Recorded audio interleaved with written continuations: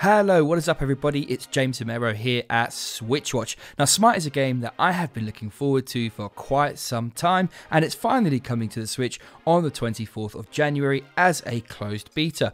But what do you need to know about this game? What is it all about, and how do you get to play it in the closed beta coming up now? SMITE is a MOBA, which is short for Multiplayer Online Battle Arena. Think League of Legends or Arena of Valor. It's a little less known than those big hitters, but it has a really solid player base and a couple of unique points that make it stand out. The first thing that really sets SMITE apart is its third-person, over-the-shoulder viewpoint in favour of the normal top-down view in other MOBAs. Some will naturally prefer this as it brings you closer to the action.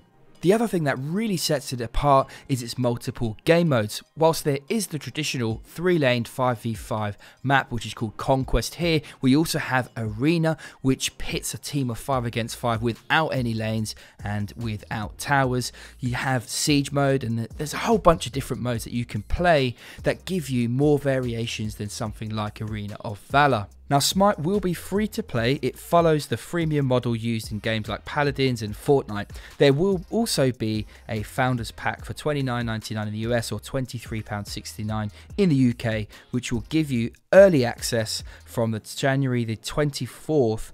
And this is how you get into the closed beta. It also includes the Ultimate God Pack, which basically gives you access to all of the current and future gods, which are the playable characters in this game. There are currently 90 of them, so there's a whole bunch. You also get some additional skins and gems, which is in-game currency. If you purchase before the 24th of January, you get 600. If you purchase after, you get 400. So they're trying to encourage you to get in there. Now, like most big online games, it's not really about the story, it's all about the action. But one of the things I love is the game's premise. You get to play as gods. You can play as the Loki, you can play as Thor, you can play as all sorts of gods from pantheons all around the world. These are really iconic characters.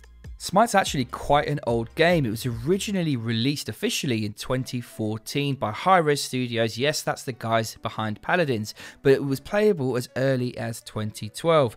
Now, as it's been out for so long and it's got a solid support base, it's actually got a lot of additional content. You know, there's been steady updates, many new playable characters, graphics improvements, and all sorts going on. It was originally released on PC, but it's now available on Mac, Xbox, PS4, and of course now Switch. Now that brings me on to the next point. As of 6.1, which is a release on other platforms earlier this month, when the Switch version releases, crossplay will be enabled from the beginning. Crossplay will be between the Switch, Xbox One and PC, and as other games, PS4 is sadly not enabling crossplay, but you will be able to turn crossplay off if you want to, if you just want to mess around with your friends on Switch, though of course having more players means a much quicker time to get in to a battle.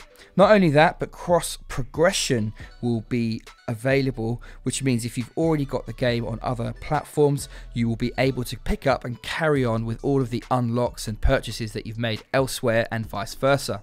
Whilst in SMITE, you do have the normal minion structure. These are weaker mobs that help battle against others in lanes. It does feel a lot more like an action RPG because of the camera angle, and it does mean that the dynamic is very different. So if you're not a big fan of MOBA style games, you might find yourself enjoying this one. It's a pretty unique experience.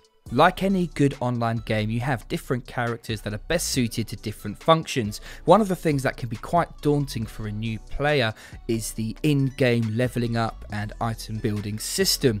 One of the great things here is that you can actually determine this earlier in advance and pre-build, so that as you level in the battle, it will develop this for you. Also, you can turn on auto skill level ups and auto item purchasing, and I do recommend that the new players, if it's your first time jumping in, that you do this and don't worry too much about these mechanics. It's also a good idea to start with 1 or 2 different characters, getting used to those, ideally in different roles, and then branching out and finding your favorite characters as you get further. Each character has their own unique set of skills, but they do look fairly familiar in terms of the roles that they fulfill.